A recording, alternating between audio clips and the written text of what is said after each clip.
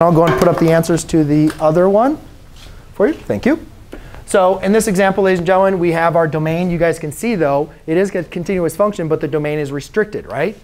There is no value -2 that's in our domain. But -1.4 to 1.4 is going to be our restricted domain. Also, you can see the range. Basically, how low does the graph go? How high does it go? But it's restricted between 0. And you can see this point is -1, basically 1. So it's from 0 to 1.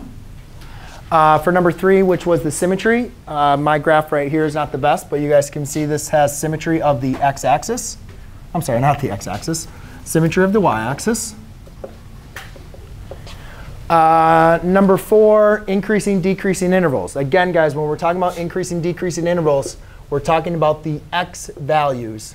And that's why I want to go over just one more instruction to remind you guys. It's the x values that we're talking about. So when we're looking for increasing values, we're saying what x values is the graph increasing? Well, that's from -1.4 to -1.1. Right? You guys agree? From here to here, the graph is increasing. It's also increasing between 0 and 1.1. The graph is decreasing. I'm just going to put that up here. You guys can see the graph is going down, or the height is going down from 0, or -1.1 to 0, as well as, when people aren't talking, from 1.1 to 1.4. Because I definitely don't want people to get this wrong on a test or quiz. Right? So we want to make sure we're all good. Number 5 is going to be the max and the mins. You guys can see we have 2 maximum points. And you could say we have kind of 3 minimum points.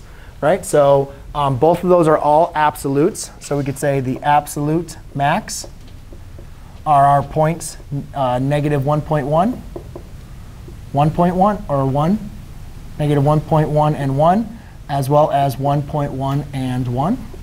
And then our absolute min